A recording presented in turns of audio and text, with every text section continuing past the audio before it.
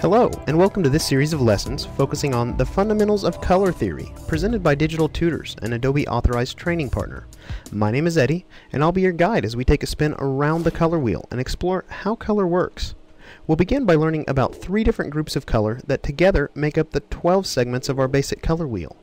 From there, we'll talk about how these 12 segments can change using tints, shades, and tones. We'll then discuss color temperature, followed by some basic rules for creating colors that harmonize. Next, we'll learn about the psychology behind color. Then we'll explore some of the tools within Photoshop for working with color. Finally, we'll walk through a process that will help guide us in making great color selections on a real-world project. Now, using the techniques discussed here, you'll gain a better understanding of how color works. You'll also be better equipped to make informed color decisions on your own projects. So let's go ahead and get started in our next lesson.